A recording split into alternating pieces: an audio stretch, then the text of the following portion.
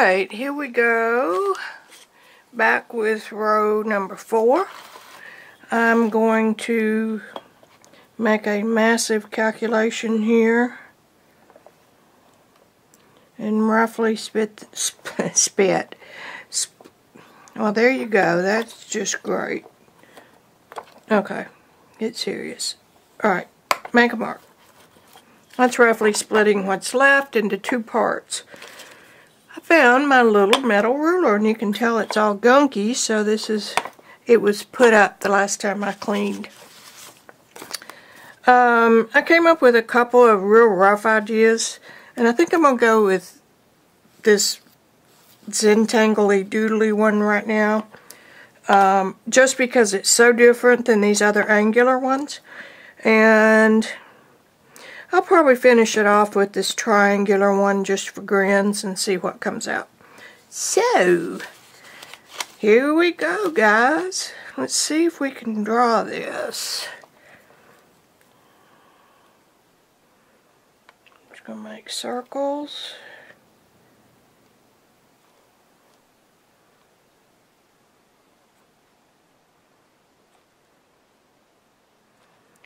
This stuff is so cool. So I'm marking on it with a pencil, and it's not leaving pencil marks, it just kind of scores, it just kind of leaves a white.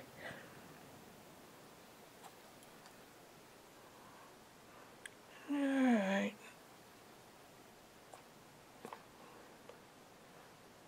Let's put one right here and leave it a little bit off center. Okay, now I want the big one to come up and twist over, and this is just a little like so, and I'm going to make another little curly Q like so. I'm going to bring, oops, I didn't make enough room there, so okay, we're going to go this way,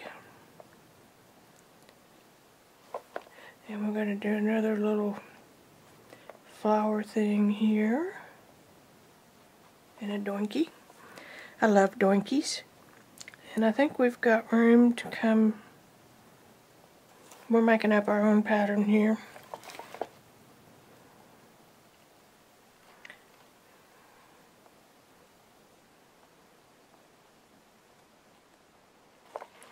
And a couple that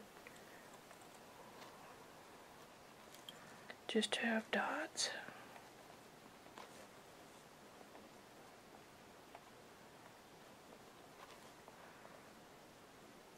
Yeah, I think that'll do it for me. Now remember why I don't like that light all the way over there.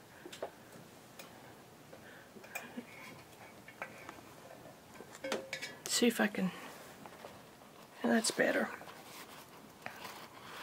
Okay, ruler down, tool up. And I'm also finding that this #1 speedball tool has become my go-to, probably because I'm enjoying these tight little patterns.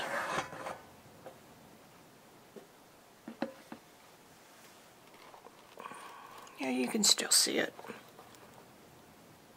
So first thing I'm going to do is make my straight line right here.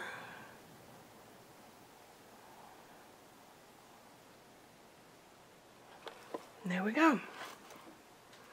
Isn't that just the coolest thing ever? Okay, out of the way. Then we'll come back this way and come back on it. Clean that off. And I'm going to pick up this. You know what? If I didn't have that line there, I could. Okay, I'm going to move this line over just a little bit.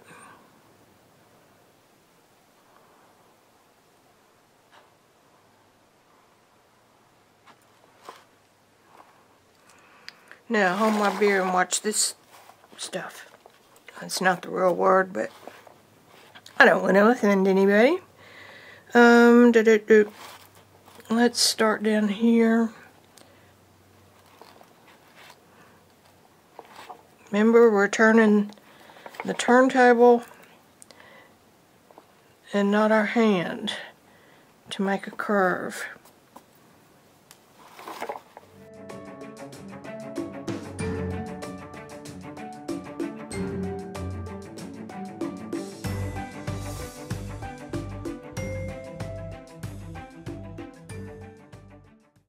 I'm shifting back up on the handle a little bit. I was having trouble feeling my groove. Not a technical term there, but groovy, baby. It wasn't feeling very comfortable. So choke back up on the end of that.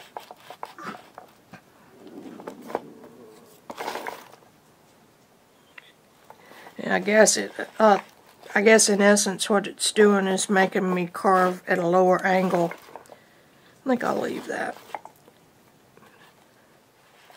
I can hold down on it. More like this than like that.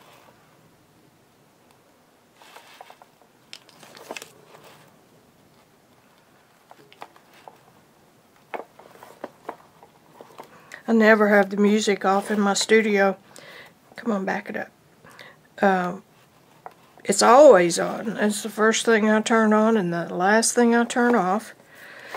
Except I did a video one time and I didn't realize that I had my typical music going in the background, whatever's loaded onto my iPod. It can be anything from modern opera to country to alternative rock. It's whatever comes up.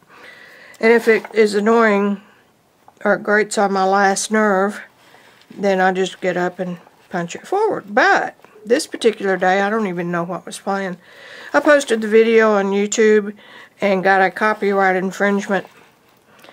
Their software had identified the music that was playing on my entertainment music and assumed that I was using copyright stuff for background music. So I decided the easiest way to handle that is just turn it off. And it gets awfully quiet in here. Okay, because I'm going to ignore that black line, I can bring this little baby out more. About like that. And then I'm going to carve it better than a vertical circle. Whoops.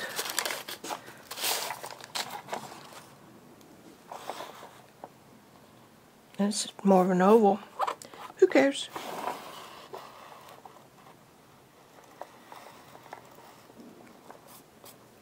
Here's one. Let's do a little bit smaller one here.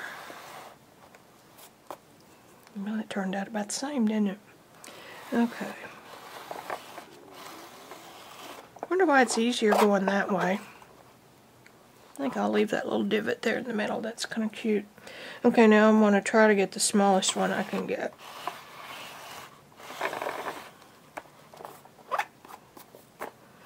Alright, so that's as small as we can get. Then we're going to have to go a little bit larger here if we want graduated circles.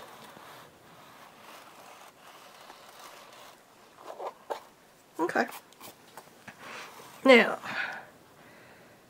that balance looks a little bit better. Let's carve our big one. Let's see, now wait a minute. I want this one, let's see, if this one's on top, I want this one to be on top here, so I'm going to cut this one like that. I want these to overlap.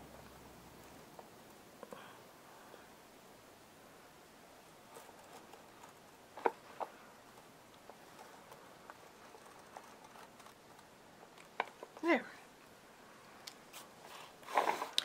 So that means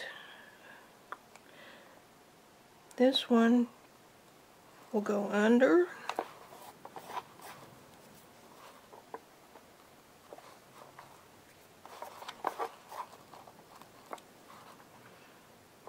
And over.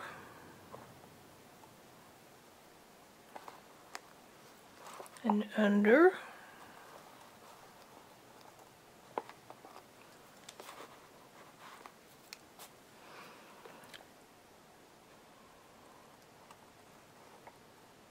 That one goes over and under.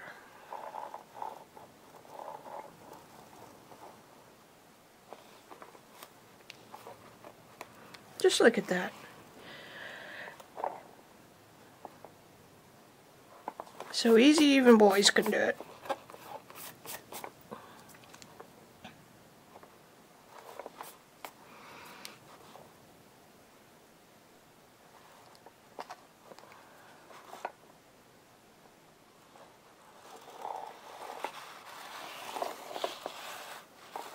Boy, this turntable makes this easier.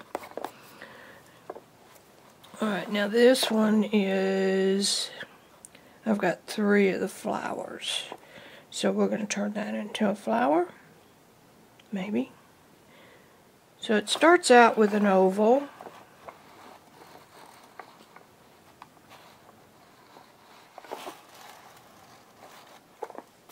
That worked out pretty good.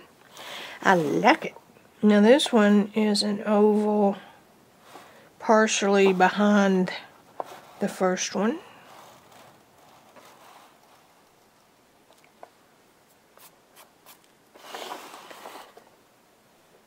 And then each one of those, back up a little bit. Each one of those turns just a little bit smaller. And then a little bitty one on top, maybe. Yeah, that worked.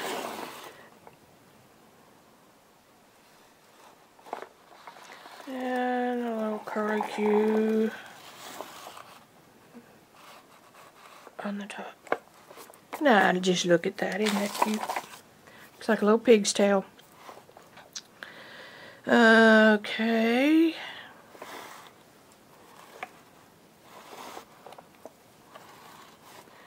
My light is causing a glare. See, I'm thinking about you guys. Maybe that's better. Puts me in the dark a little bit, but I figured it out. Okay, here comes my oval. I'm going to go this way. I'm going to turn my wheel counterclockwise. I seem to get a better cut that way.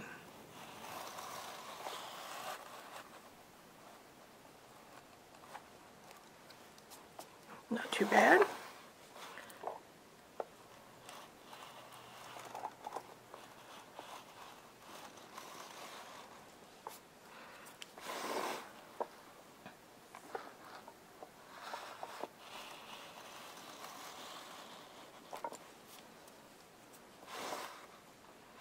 That one needs just a little more of a cut.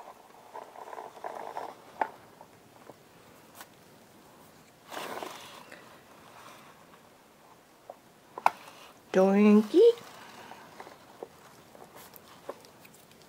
Okay.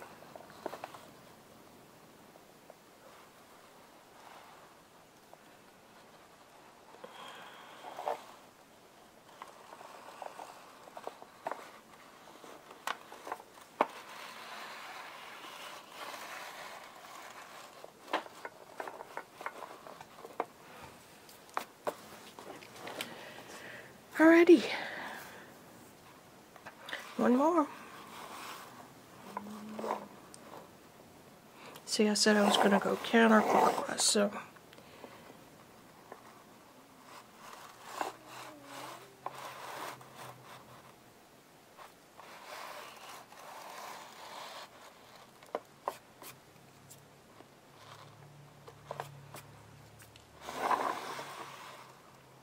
Counterclockwise that way.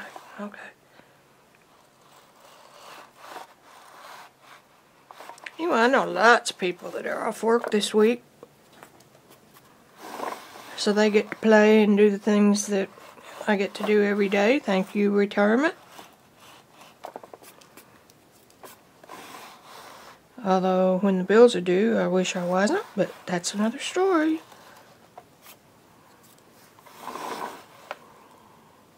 comes another little curlicue.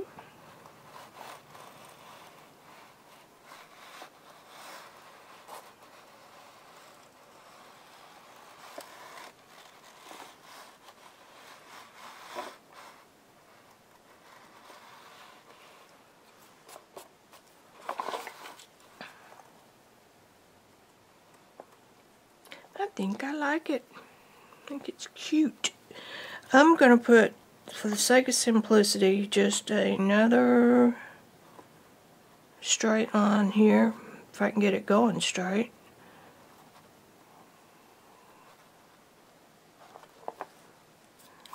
So it's a slightly curvy straight line. Looks organic, don't you think? Alright. I think I'm really ready to finish this off. So I'm going to do another, let's see. I'm going to do one right here. I'm making this up as I go along. And what's happened here is that Vicki's gotten bored. So she wants to be done with this plate. But slow down just a little bit on your cutting. No point in ruining it at this stage of the game. This will be a more of a solid line.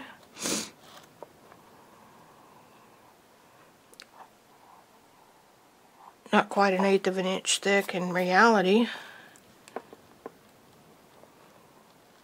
A little bit more than a 1/16. And I'm going to leave the trash in it and call that one done. Alright. Now, I'm going to mark the center.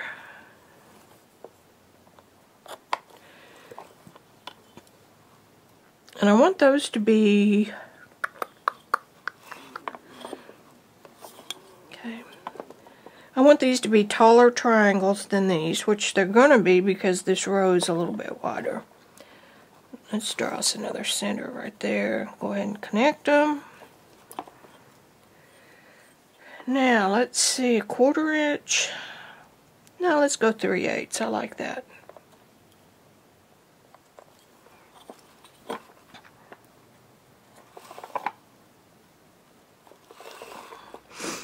Okay, so that would make this 7/5. Aren't you smart? Okay, so roughly be right there.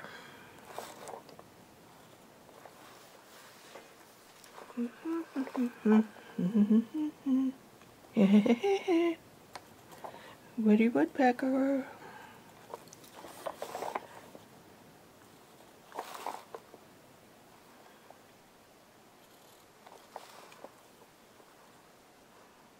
Oops.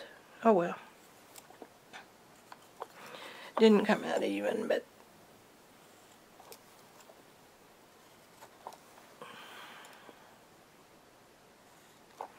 how about that, sports fans?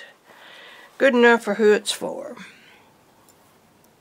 That's what my dad always said when he was doing all the finished carpentry work on the house that we built. Good enough for who it's for, and then he'd snicker and walk off.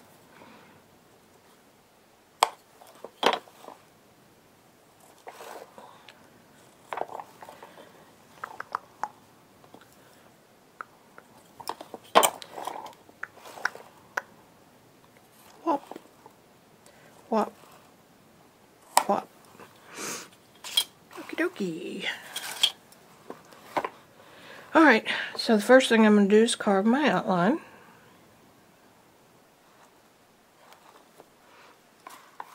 Kind of a straight line with a curve.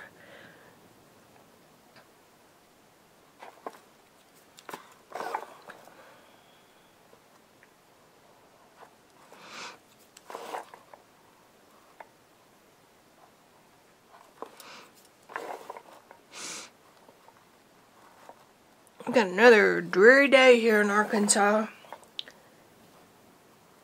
We had thunderstorms last night with thunder. And it thundered big time. Now I see something happening here, and I don't know if any of y'all are going to see it or not. is that my teepees are wider in the middle than they are on the sides. I wish I could say I planned that, but you sat here and saw me do it, and I didn't plan anything.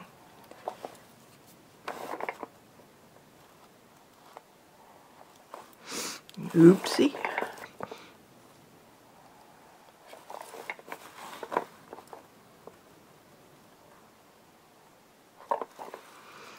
Now, I've been asked what I'm going to use this plate for, and other than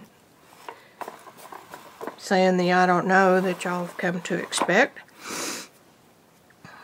I don't know. No, seriously, I proved last week that I could print just one row by just applying ink to that one row. You can see it here. And I did that with Crayola colored markers. I don't know if those are waterproof or not. Well, by dingy, they dried permanent. And this is a glossy paper, a 32-pound glossy paper. It's really kind of a nice look, and it takes this type of a die really, really well. Die, plate, carving, whatever you want to call it. Alright, now I'm going to carve to the middle. And carve to the middle. And then I'm going to take this middle section out.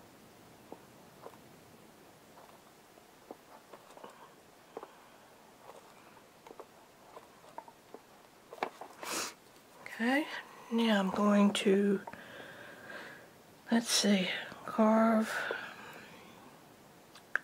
wider at the bottom than at the top. So I'm going to go like that, and I'm going to go like that.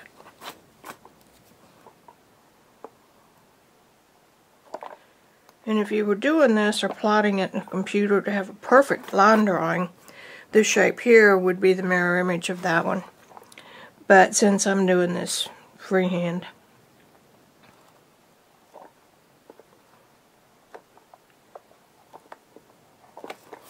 mine won't exactly match, but it's okay.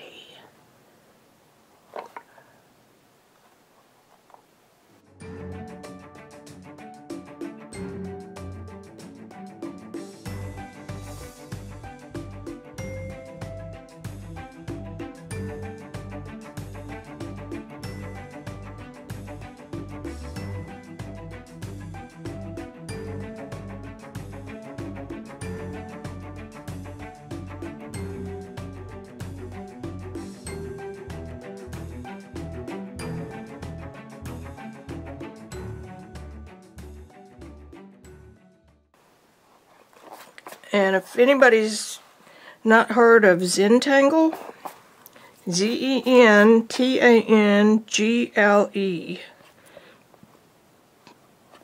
It's not doodling, it's an organized drawing with a micron pen. And this is a little bit of where shapes go under and over each other. I've studied it, have the pens, have tried it. It hadn't stuck with me though. I keep thinking that it's going to be one of those things I can do from my chair when I'm watching TV, but right now I'm busy doing online classes, so that's what I do when I'm not sitting in this chair.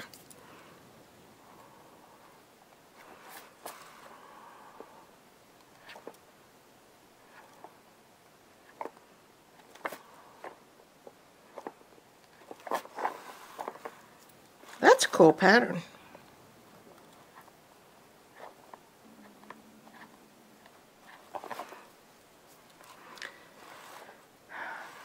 I like that a lot.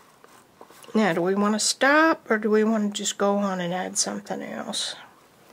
I had so much fun with those spirals.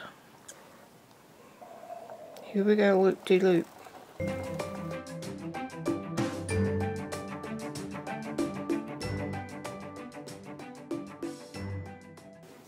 And these, I'm going to take the opposite direction, just because I can. I have a strong math leaning in my left brain. That's where computer skills and things that matchy live. So I have to watch myself, or I try to make everything perfect and match and be mathematically and geometrically correct.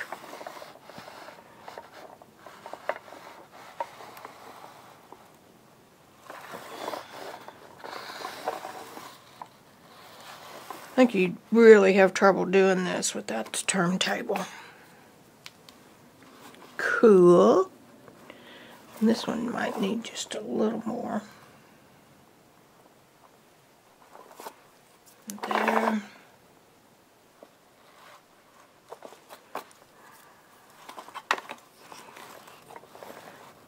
I think I'll call this one Snakes in the Cornfield.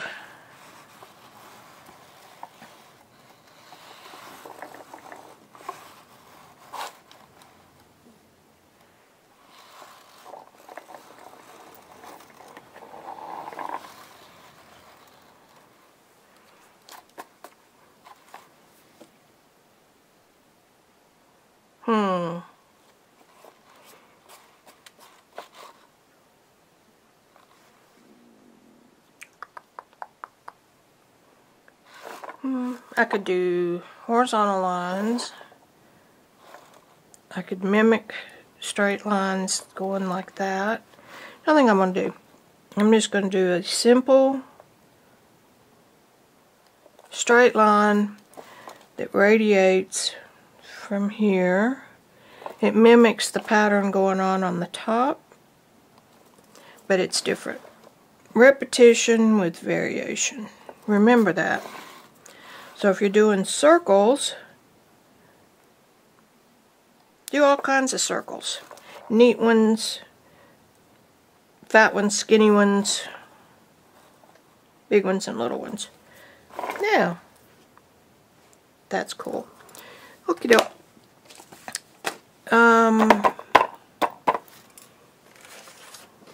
Let's get another sheet of paper. Now, get a clean piece. Come on. Here's one. This is just plain bond paper. The other one was from my collage sheets. And I'm going to be working those up, cutting the eyes out, putting them on different things. Just for whimsy and fun. These are all eyes that I've painted in portraits over the years. Pretty cool, huh? Can you believe that is a painting? And that's my eyes.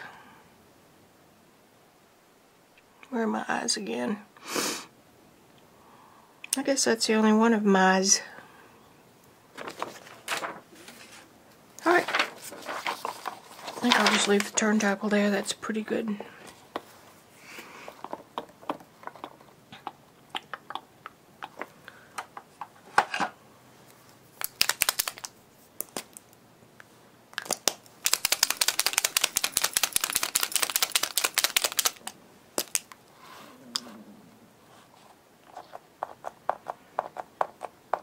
Now, it's going to take too long. Y'all don't want to wait on that. Like I've given you a choice on any of the rest of it.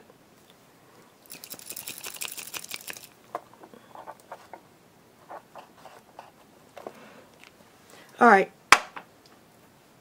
Cut it out.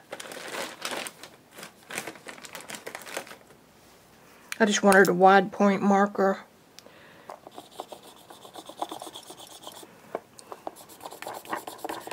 This is a Crayola Pipsqueak.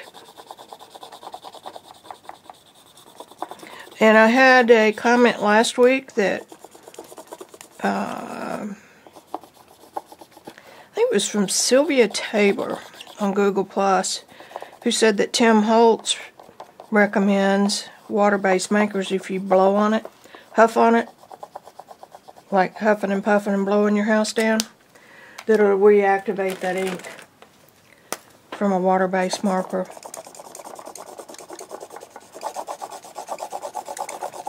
And I also know that using a brayer and some acrylic paint to roll over this will work too if it's not too thick and sticks in the grooves. You don't want that to happen.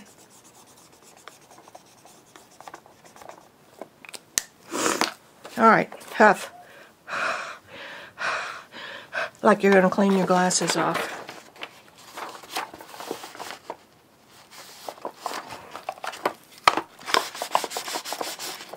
Handy dandy Baron. Alright, let's see if we got anything. That's interesting. But you know what? I like it better on the glossy paper. And that has something on the back of it. Interesting. Hang on, I'm going to go get some glossy paper.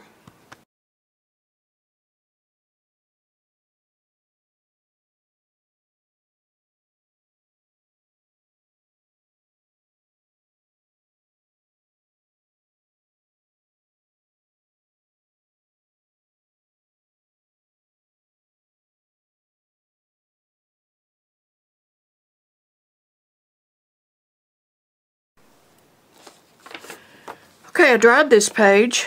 Actually, I thought I had the camera on and I didn't. It was really wet, so I wanted to save the ink. And when I put heat on this paper, the wettest places, like through here, where it puddled, actually did a pillow embossing and raised sections of that paper. Interesting thing is, on the back it raised it too, so that paper separated inside and made those interesting marks. If you use this and wanted to keep that effect, you'd have to make sure it was one of your last papers. But I like the way the glimmer spray looks. See, I could have wiped all that off and lost that. And that is usable. Now that I have that camera on, I'm going to turn it off and create another piece of glossy paper. Be right back. Alrighty, I'm back. I'm going to use the Adirondack oregano now. One of these days, for me and for you, if anybody's watching, and if you're not, hey, subscribe to my channel because I'm having fun with this, and I intend to keep doing it. This ink pad is feeling not very inky.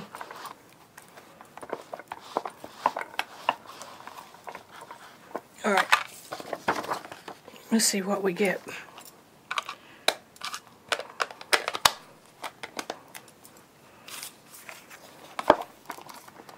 Well, we learned that ink sprays don't work real good with stamps.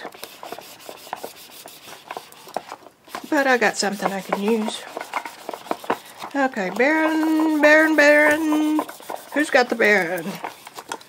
Whoops.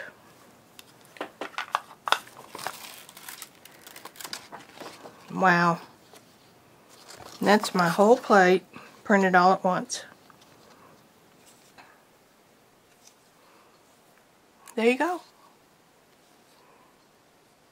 I didn't get some ink good in some places. I really think that a brayer with regular acrylic paint would cover better.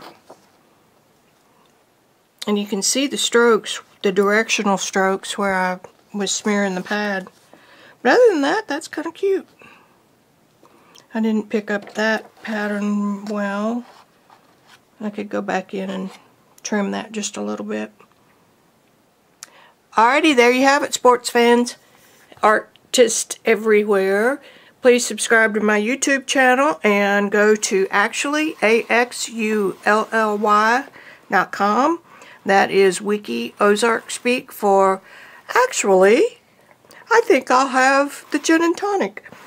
So actually is part of my everyday language, and so I just spelled it the way I say it, and there you have it. Bye.